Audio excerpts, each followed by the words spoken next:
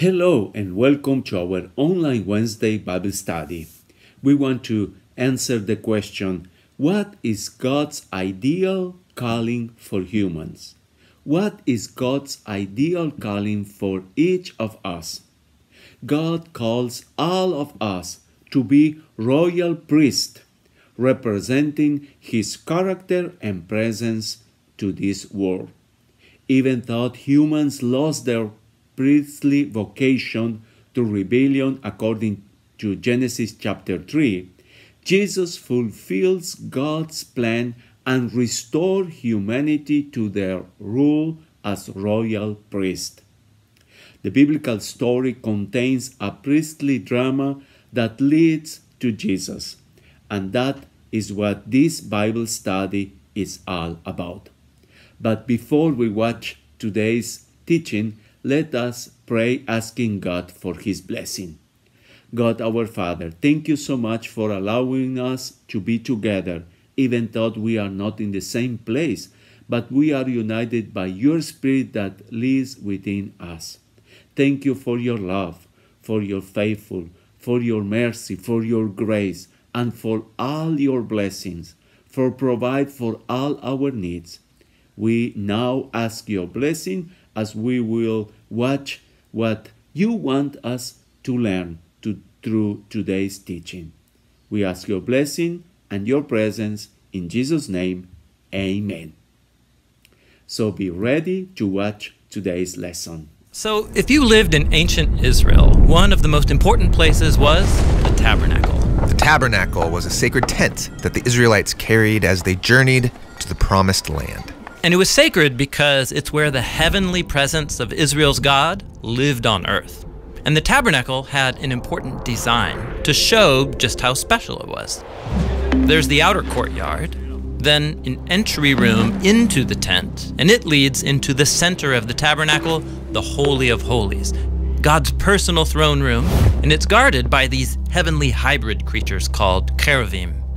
Notice, the closer that you get to the center, the more sacred the space becomes.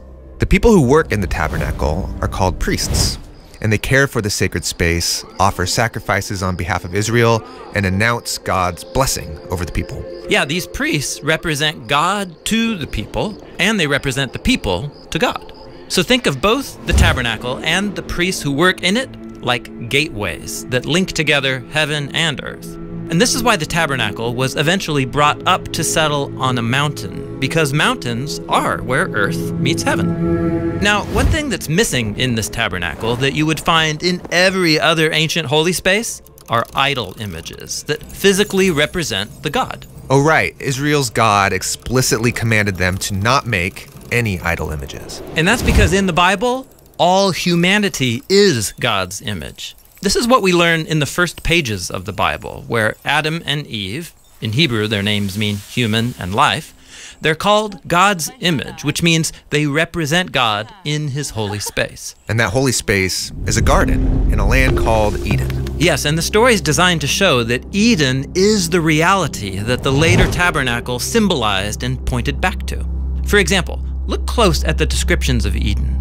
There's the larger region on the land that's called Eden, but then within Eden, God plants a garden. And then in the center of that garden, God plants the tree of life. The design of Eden matches the tabernacle design. Yes, and there are details in the Eden story that are developed much later in the Bible, showing how Eden is on a high mountain. Because they're in a place where earth meets heaven. Exactly. And God tells these humans to work and to keep the garden. These are the same words that are used later in the Bible to describe what priests do in the tabernacle. So Adam and Eve are God's image and are like priests working and worshiping in a type of heaven on earth temple. Yes, they represent creation before God, and as God's image, they represent God to all of creation. And they do all of this in this sacred space that's saturated with the life and presence of God. And so God tells them to rule creation on His behalf. They're like priests who embody God's heavenly wisdom and rule here on earth. You could call them royal priests. Exactly. Now, this whole setup, the royal priests in God's presence where there's abundance and life, in the book of Genesis, this is called God's blessing. But it doesn't last very long. No. Humanity is deceived by this rebellious creature. They're unsatisfied with being images of God, and so they make a grab at being God, ruling creation on their own terms. And so God exiles them from the garden. And God places cherubim at the door of Eden to guard the way back in. This is tragic. Humanity has given up the role God made them for. But it's not the end. The rest of the biblical story is about God's mission to undo this tragedy so that humans can regain access to the heaven on earth place where they can finally become God's royal priests. It all begins with a promise that God makes to Adam and Eve that he will raise up one of their descendants to rule over and defeat that deceiver. God says that this coming descendant will strike the head of that deceiver, but also be struck by it. So this priestly figure will restore God's blessing by offering up his own life like a sacrifice. But this is still just a promise. Yes, and so in the next story, we find the next generation outside of Eden.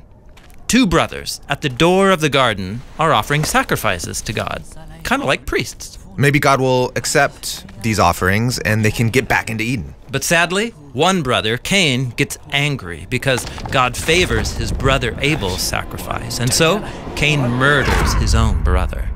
Then Cain is exiled even further from Eden and from God's blessing, and over time, Cain's anger plunges humanity into widespread violence. Humans really need that coming royal priest to rescue them. Yes, and that's the hope that this whole story is designed to generate. And so in the next few videos, we're going to explore the theme of this coming royal priest throughout the story of the Bible. We're going to see how the stories of Abraham and Moses and David all point forward to Jesus, who is the ultimate royal priest.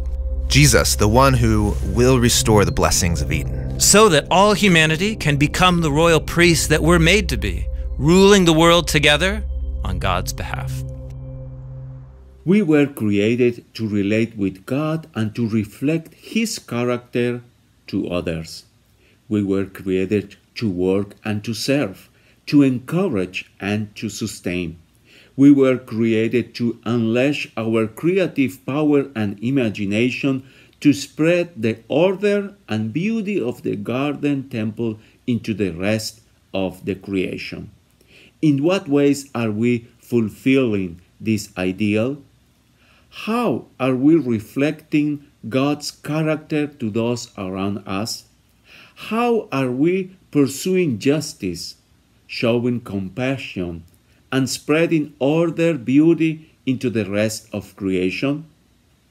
May God help us to fulfill His purpose in our life and through us to all the world. I want to invite you to our worship service Sunday at 10 a.m. This Sunday will be our last service as we as family are here. We are moving to Argentina, where we will be pastoring a church over there. So it will be a great blessing if you can join us Sunday at 10 a.m. to our last service as your pastor here in North Modesto Church of God. I hope you will be able to join us. And next Wednesday, we have another online Bible study. Hope to see you. Have a great and a blessed week.